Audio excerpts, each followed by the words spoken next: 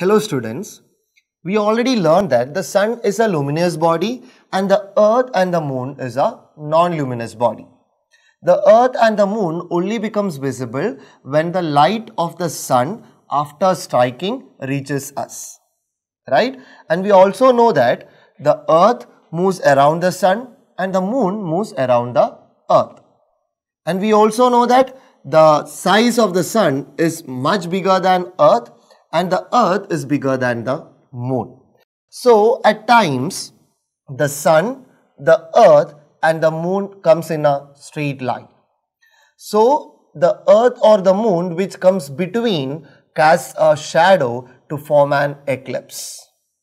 If the earth is coming in between the sun and the moon, then that eclipse is called as lunar eclipse.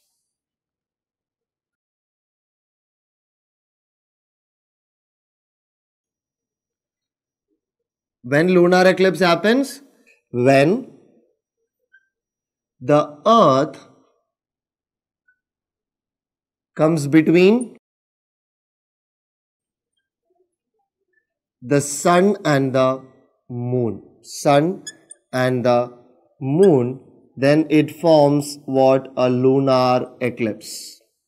Usually lunar eclipse happens in a full moon day.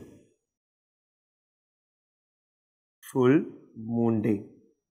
So these are the main things which we have to note down about lunar eclipse. So when does lunar eclipse happens? When the earth comes between the sun and the moon, and it usually happens on the full moon day.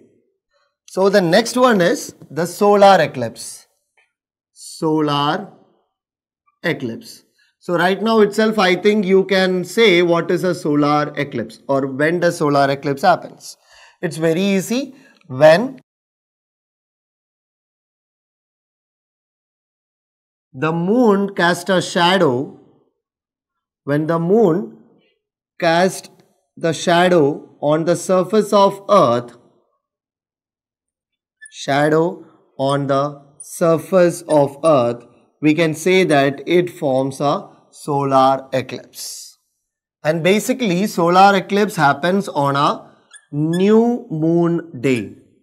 New moon day. So this is why we are not able to see moon on a new moon day, because as per solar eclipse the sun, the moon and the earth comes on a straight line. So which means it's a new moon day, so that it is not possible for us to see moon, because the size of the sun and the earth is bigger than the moon, and moon comes in between the sun and the earth. That is what solar eclipse is.